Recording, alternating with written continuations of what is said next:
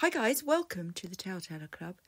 Now, in the United Kingdom, we do an exam syllabus called the ABRSM, which is a piano examination board. And we have a series of books that are published every couple of years, and we can pick three of our favourites from three different sections for an examination. Now, in America, I think you can sit the exams as well, because they've started, after COVID, they've started doing distance examinations, which is really exciting news. It means you can do them wherever you are in the world, and they're highly, highly respected. However, I really don't necessarily believe in the necessity to take exams to create a fulfilling musician. So I'm not specifically saying that you should do the exams, far from it. But what I do really like is structured learning, yeah?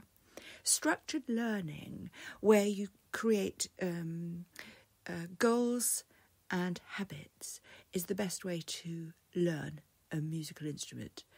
The discipline is by far and away the most advantageous way to develop your musicianship. Okay, so I'm a strong believer in that. And for that reason, I'm going to do, over the coming couple of months, the whole list of Grade 1 cello and piano, as well as Suzuki. I do Suzuki and the ABRSM jazz and classical syllabuses. So we're going to be doing them all. There's lots of hours in the day. We can do this. You don't have to do them all. What I want you to do is pick your favourites, and you can follow me. Or if you're particularly able, adventurous, or have lots and lots of time to spare, then you can pick and choose and do as many as you like. These recordings will last forever anyway.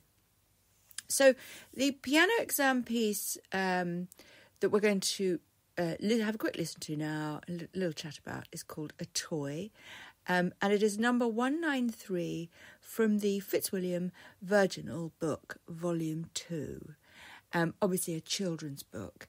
And this is I think it's my favourite of the A section of the pieces that we have at our disposal, but we've got a massive choice ahead of us. Now, what I've done is I've slowed it down. I'm going to play you this very, very slowly. And the reason I'm doing it slowly is because it's less frightening. And we'll be starting slowly. And what I'll be doing is I'll be doing the left and right hands separately for you, and then you can play the corresponding hand. And I've got a lovely method for teaching a wonderful, all-rounded way of playing piano. So it's going to be really great fun for us. So let's have a quick listen, and then we'll maybe talk about what I think it can offer.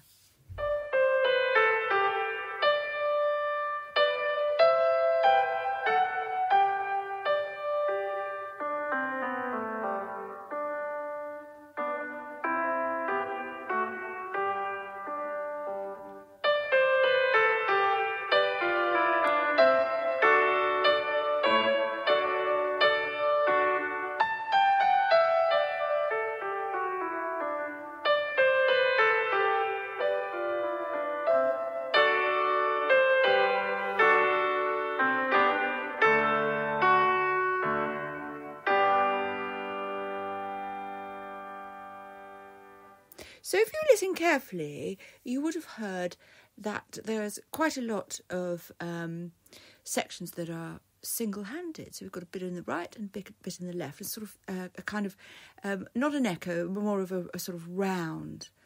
And I think that's really good for us, because it means we can be fairly confident, because we're sort of learning repeat motifs and repeat patterns. It was a piece that, it was very sweet, wasn't it, in terms of almost childlike. It was quite childlike, but a little bit almost verging on a sort of lullaby, nursery song. But don't forget, I've slowed it down. I've played it very slowly there. When we speed it up a bit, it sounds a bit more playful. So it is quite a playful number. And let's look at the title. It's called A Toy. So we can see already that this idea that it could be perhaps, could it be a puppet moving its arms and legs, or something animated, definitely. I guess, contemporary toys, animations and things like that might be quite good to imagine if you're learning this piece. Look, depending on how old you are, you're going to have different ideas about what this piece represents. If you're a mum or a dad, you might think very differently to if you're 5 or 6, for example.